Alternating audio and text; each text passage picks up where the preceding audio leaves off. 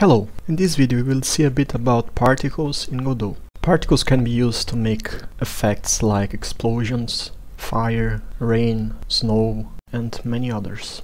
First, we need to know that we have two types of particle systems here. One that's managed by the CPU and another by the GPU.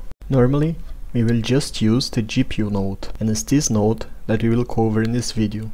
But it's good to know that we have the CPU version alternative. This version is slower than the GPU version, because here all the calculations are made by the CPU. So just use the CPU version if you need to give support to older devices. And in these cases, don't use many particles.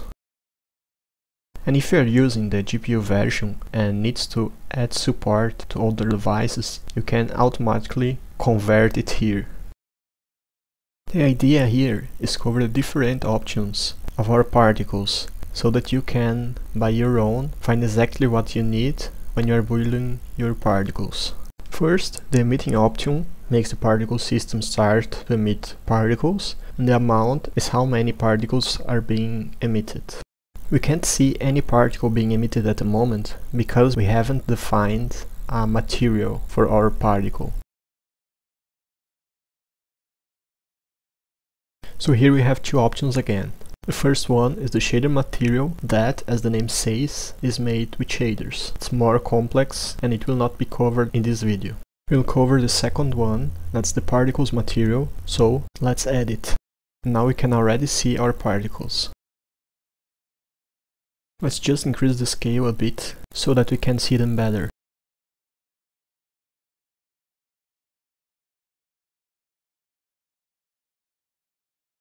Okay, so the lifetime option is how long the particle will be alive. So, if we decrease the number, particle will die sooner, and if we increase it, it will be alive for a longer time.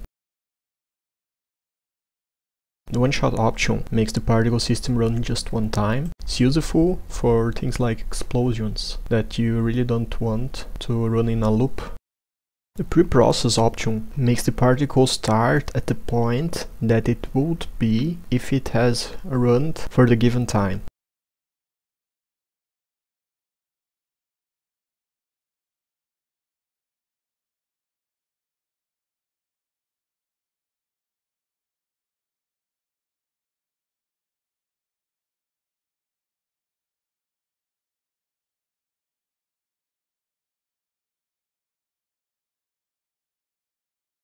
The speed scale makes the particles run faster or slower, and you can use 0 to stop them.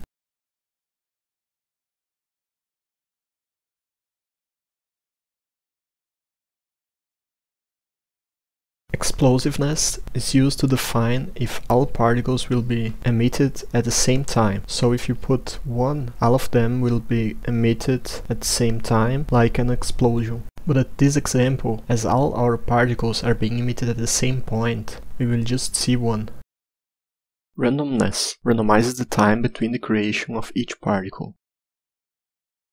The fixed FPS option can be used if you want to define a fixed frame per second to your particles, like if you want them to be rendered 20 times per second or something like that. And the frac delta option makes the particle consider the delta to the calculations. Normally it makes the particles run smoother. And here at drawing, we can define the size of this visibility rect. This rect defines if the particles will be rendered. If the rect is outside the view, no particles will be rendered.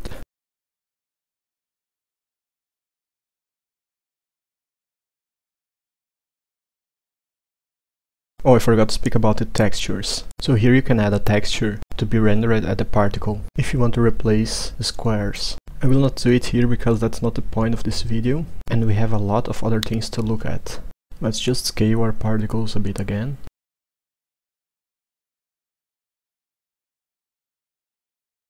Now we can go back to the properties. Here at time, the lifetime random will randomize the lifetime of the particles.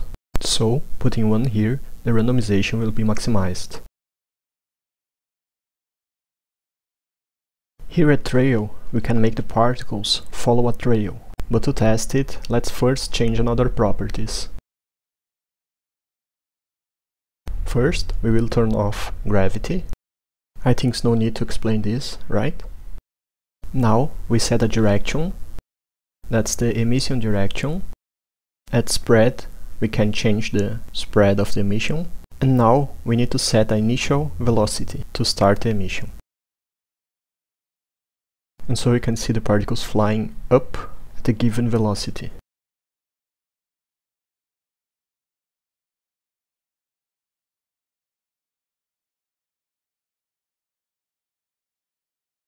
We can still set some gravity to change the effect.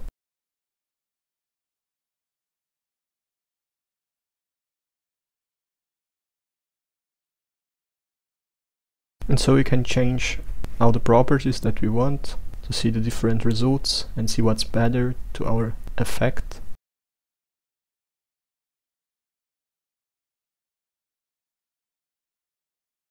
Here at emission shape, we will define in which area the emission will start. Like we can define a box, and here we need to imagine this box at the size that we put here. So like if we put 20 here at the x-axis, we will see that the emission will just be increased in the x-axis. But of course we can set the y-axis too, and so the emission area will be like a box. And we can define another areas, like a sphere.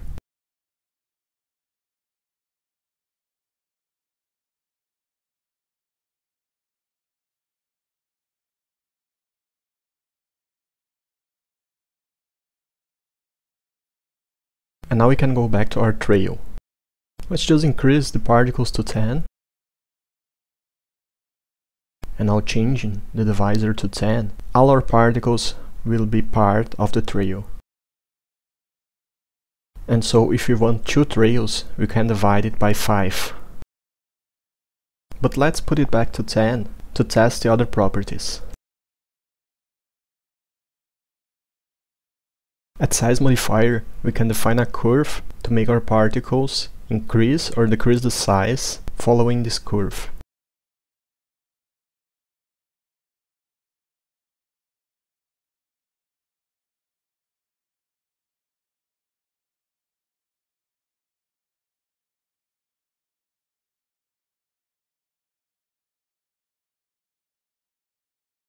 At color modifier, we can set a gradient to change the color of the trail.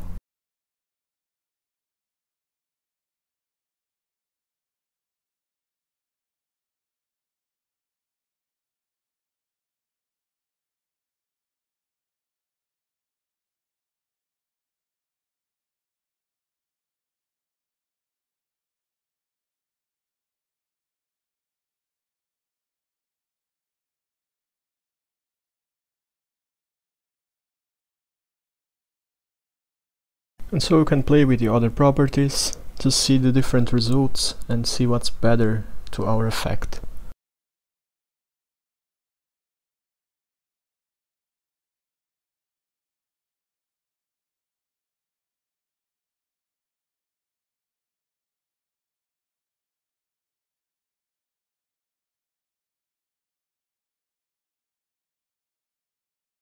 But let's reset our trail and look to the other properties.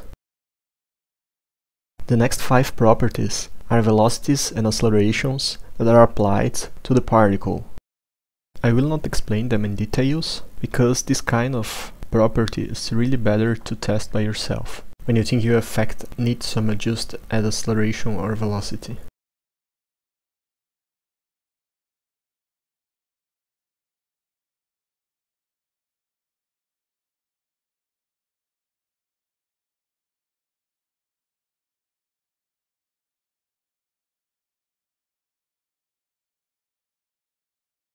Then we have the damping that applies friction to the particles,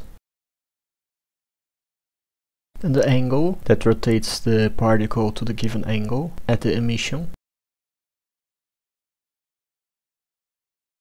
Scale to scale the particles.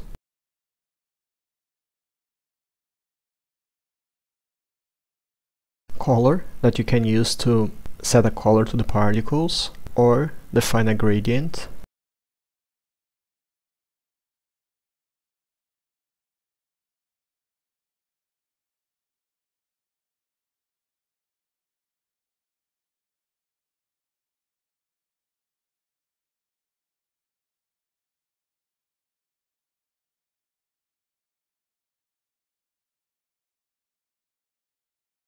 And the hue variation, that as the name says, applies hue variation to the color.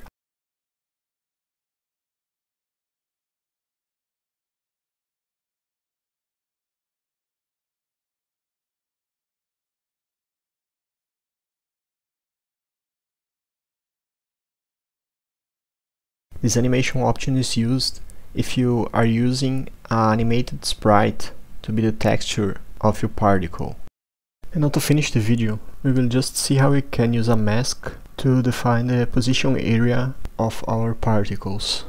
Okay, so this mask is just a simple line with some curves. Here you can choose if you want the particles to be emitted just at the border or at the entire sprite. I will increase the amount of particles here just to make it more visible. And we can see that they are exactly following the texture. And that's it for this video, guys. I hope you enjoyed. If so, please consider subscribe, give a thumbs up, leave a comment. And thank you for watching. Bye.